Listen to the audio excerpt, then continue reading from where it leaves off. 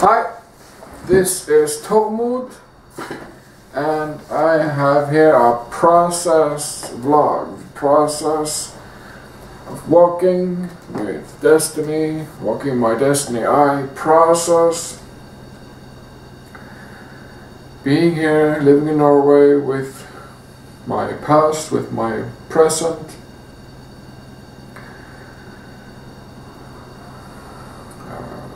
Living on the disability income paycheck that I do with my history of schizophrenia.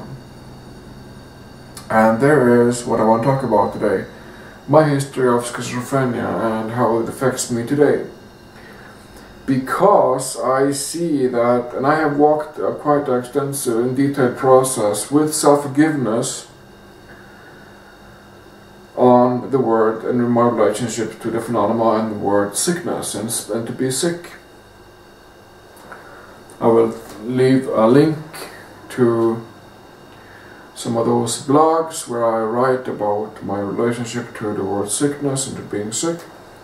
And I realized that I have lived almost 15 years with the awareness of myself having this diagnosis or being a hearer of voices and being schizophrenic.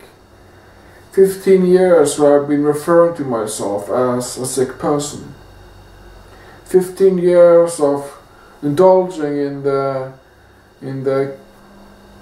what shall I say, in the emotions, only to know for sure that I come out on the other side of the tunnel with self-pity and and you know, those words of care and caress and love from a nurse or from a mother or from a father or from someone who chose me, approves me, approves me, they care about me within my suffering of illness. And there's just like a wrong spiral there, because I give into the emotions and the fear and the voice in the head, and as a result of that I'm granted love and care and self and pity from others.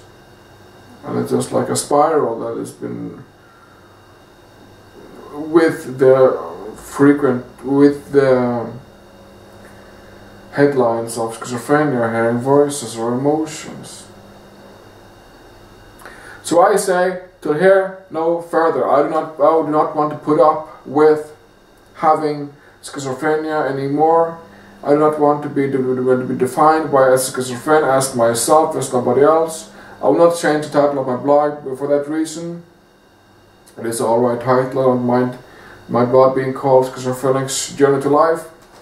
But I don't want to refer to myself as a typical schizophrenic or as a schizophrenian. When I speak about myself, when I think about myself, when I move myself, when I breathe, when I swim, when I eat, when I shit, when I sleep, whatever I do, I do not want to refer to myself as a voice hearer. I don't want to, because when I define myself as a hearer of voices, I give into that concept, that specific concept, and that is not supportive.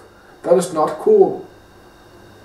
So I'm these days walking a process of redefining who I am, what I live, and removing those components of emotions and fear and guilt and shame and sorrow from having been a hearer of voices and from having been a schizophrenic, and defining myself as a hearer of voices and defining myself as a schizophrenic, as a sort of emotional